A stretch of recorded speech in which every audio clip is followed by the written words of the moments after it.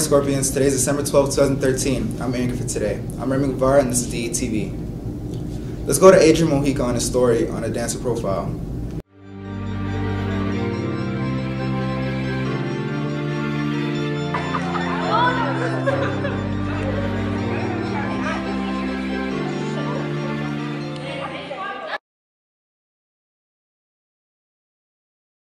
It was different for me because it's my senior year, and this semester and next semester are going to be like the last times that I ever really perform. For these two shows, it's kind of like I have to give it everything I have because I know that if I don't, I'm going to be really upset with myself.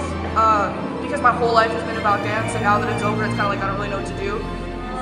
I feel like a lot of people, like, not to sound cocky, but a lot of people kind of look up to me because I've been in dance for so long, and so like if they ever need help with choreography or they don't know how to do turns or whatever, they'll come and ask me for help, and I really like that. Okay, well, first off, my dance team won nationals in California, I want to say like 7th grade year or something like that.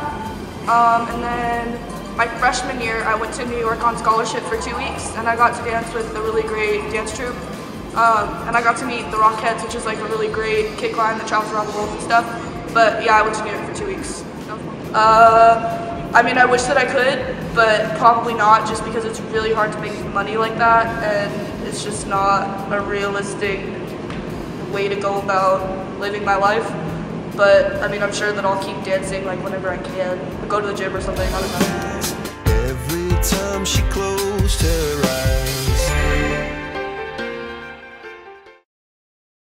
Congratulations, Ali. This has been DETV. Thank you for watching. See you next time, guys.